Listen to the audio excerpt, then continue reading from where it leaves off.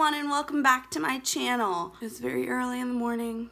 I have a long day. I had to be up early. But I'm super excited for today's video because we are going to be testing out and reviewing the new COVERGIRL TRU Blend Matte Made Foundation. I've been seeing so many reviews on this and I'm like, I want this foundation so badly. So I picked mine up at Walmart the other day.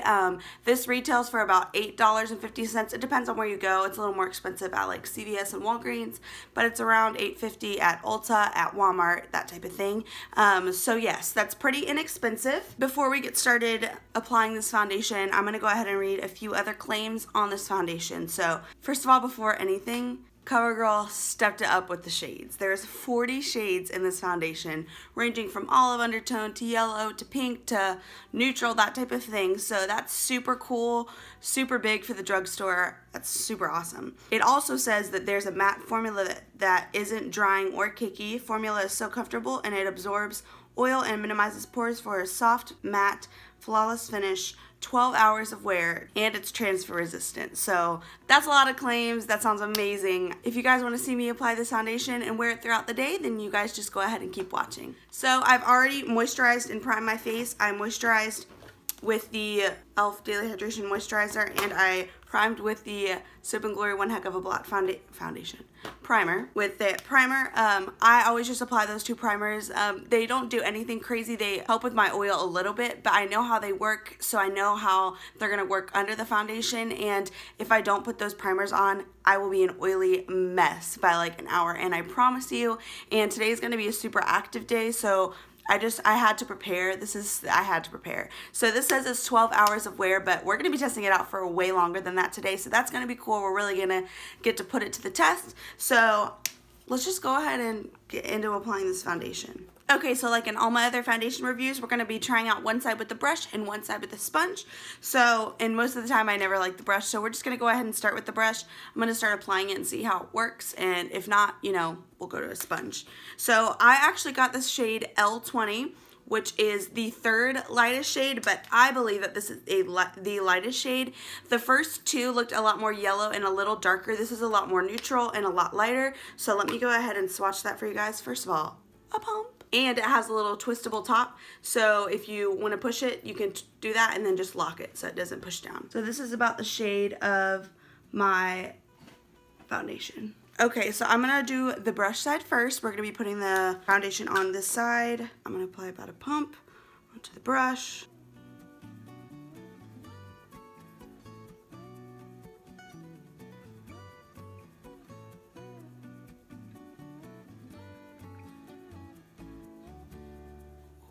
Streak City.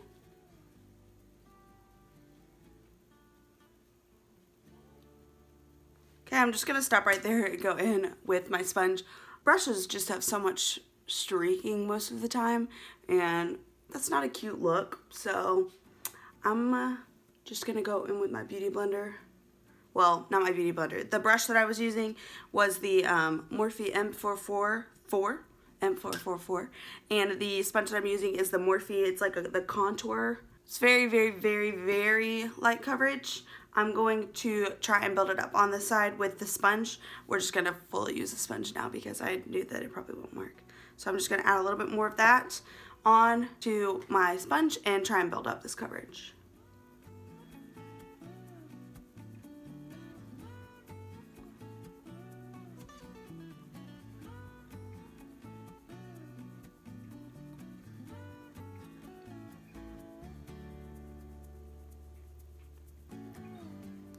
So that second layer applied very nicely. It's still not super full coverage, but that's okay. If I need to spot conceal, I will. So that side looks good. It looks very smooth. I don't know if you guys can see it right here. It has some white, like little balls almost on my face.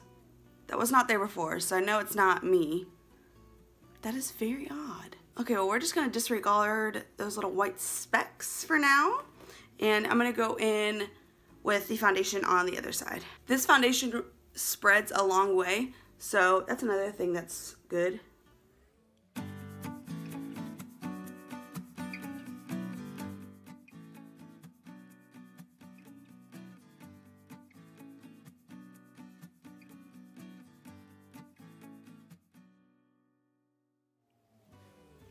Yeah, those white specks are still on my face.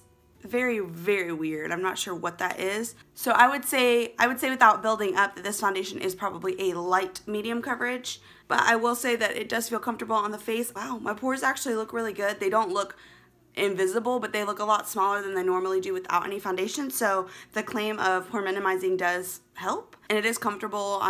It doesn't really feel like I have anything on the skin.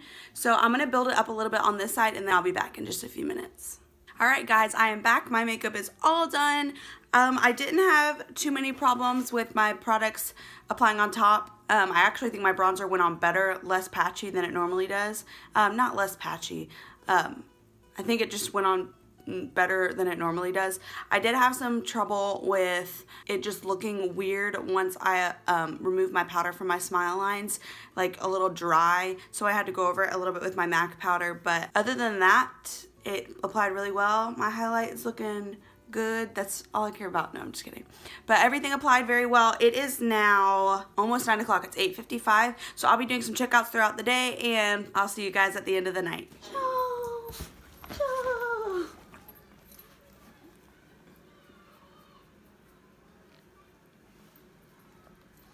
So cold.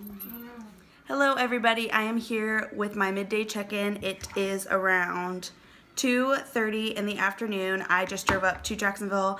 I'm actually here in Jacksonville right now at my little sister's dorm room, and you know, there's people right out there at the pool, so they're probably watching me and being like, what is she doing? But the foundation is looking super, super good. I'm creasing a little bit in my smile lines, but other than that, it looks phenomenal. I have no oil really seeping through anywhere, and this morning was a super sweaty morning. I was teaching dance to preschoolers, and it was super sweaty and I got super hot. So it's been holding up super well. I'll be wearing it for a lot more today, so I will check in with you guys a little bit later. Bye. Hello everybody. It is the end of the night. It is, I think, midnight. It's about midnight. It's 11:50 in the evening, and my makeup has held up pretty well. It's breaking up a little bit around my chin and my upper lip area, but it's been a really long day. It's been on for like 15 hours with all the sweating going on today and all the traveling and all the things that have been going on today. It's been holding up. It's been holding up really well. So I think for this drugstore foundation, it is a total thumbs up and a total win. I'm going to keep playing around with it, and I'm super pleased with how it turned out. So I would totally recommend this foundation to anyone, and I hope you guys liked this video, and I will see you guys in my next one. Bye!